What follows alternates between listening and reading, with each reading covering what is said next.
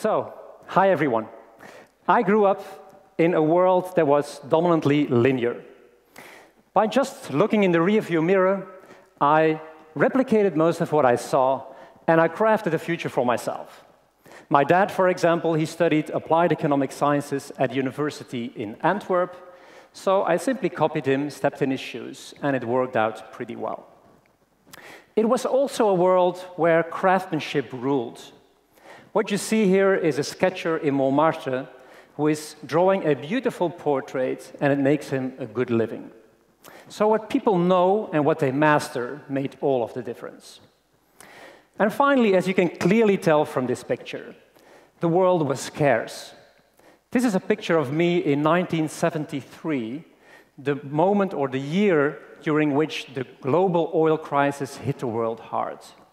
And so people gained power by owning, controlling, and managing scarce resources and money. So this world of linearity, craftsmanship, and scarcity worked out pretty well for me. My grades at school and university were good. I got myself a PhD. I turned it into becoming a marketing professor. I co-founded my own company. And today, I'm the CEO of a company which is the third most innovative market research agency in the world. Pretty good. Thank you. But the world today is exactly the opposite from the world I knew as a child. The world is accelerating, which means that copying from the past is no longer an option. The world is automating, which means that being out of a job will be more normal than having a job. And finally, the world is abundant, meaning all of us will become less valuable because of what we know or because of what we can. And so being a market researcher and being passionate about why people do things, what are the deeper motivations of people, what are the resulting behaviors, all of that makes me tick. And it made me wonder how humans will be affected by so much deep change around them, around their environment. And so I started thinking about this, and I came up to the conclusion that probably we need to find a new edge for ourselves. Because if the very things that give us a meaning in life, like having a job or knowing how to do something, is increasingly at risk, I think we need to reinvent ourselves. And so, when thinking about this question, I thought, who has done this before? And Steve Jobs referred to them as the crazy ones, those daring and brilliant minds who were crazy enough to think they can change the world. And I think, what characterizes all of those crazy ones is the fact that they left the path of average and they started exploring the edges. And I think we can not reinvent the wheel, but learn from them, apply their best practices. I'm going to just share with you 4 things all of the crazy ones share. Today, we know Stephen Hawking as probably the most brilliant mind on this planet. And for people having a non-scientific mind, it's really hard to grasp his theories. But it might surprise you that when he was younger, he was really a slacker when it comes to his school studies. So at the age of 9, Stephen Hawking basically had the lowest grades in his class. And even though he was pushed to do a little bit better, he could only bring up his grades to average. But instead, he cultivated a kind of curiosity to understand the inner working of things.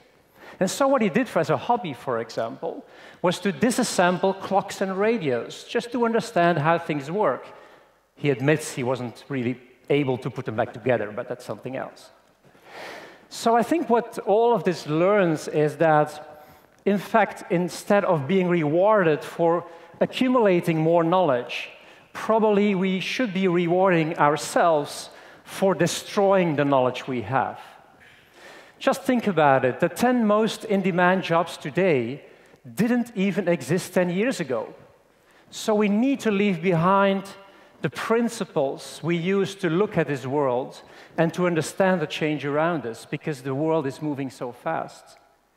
We probably need to start accepting more that there is no ultimate final truth out there, and we need to keep on revisiting our assumptions on how the world works. So erase. Did you know that Steve Jobs ever considered joining a monastery and become a monk? Eventually he didn't. But he was a fierce practitioner of Zen Buddhism instead. So he met up with his coach, Kobun Otagawa, about every day. And every couple of months they will go on a joint retreat together. Now Jobs discovered the power of just sitting and observing, of taking more time and room to hear more subtle things, to see more clearly and to be in the present more. So he slowed down his brain. And by doing that, he was able to see so much more than he had ever seen before. So a second way to move to the edges is to take more time to digest and reflect. Herbert Simon already predicted back in 1971 that richness in attention is going to lead to shortage, or richness in information is going to lead to shortage in attention. We live in an always-on world where we are having a continuously partial attention to everything around us. So we take kind of a grasshopper perspective, moving from one thing to the other. We don't take a helicopter perspective. We switch and shift and click through all the screens and messages we get to see, meaning there is no brain bandwidth left to think. And I think by disconnecting our brain from the massive change around us, it will enable us to understand that change better. It will enable us to have a more holistic view on the world, connecting dots between things that seem seemingly unconnected. Aristotle. Aristotle made some great discoveries in his life. But he was wrong quite a couple of times. One of the things he got wrong is thinking that your heart is the center of all human intelligence. Another thing he thought is that the gender of goats depends on the direction the wind is blowing. But I think going back to the heart as the center of intelligence is quite an interesting thought. Because Aristotle, he listened to the subtle signals his subconscious mind was sending out, saying something was not wrong. Something was not right, I mean. Something didn't really fit the picture of the world he imagined. And his gut feel told him there is kind of a disconnect from everything he knew before. And so he acted upon that later. So I think a third wave to move to your edges is to start trusting your gut, your intuition, way more than we've done before. Your smartphone contains more information than you will possibly ever be able to handle, let alone use, in an entire lifetime. And that means that the wealth of information and the diversity and the volume of information we have probably means we're going to outsource all of that fact-based rational decision-making to more competent, efficient, smart machines. So what's left for us humans? I think we need to go back to something which is unique to humans over robots, which is intuition. Basically, we all have it. It's here.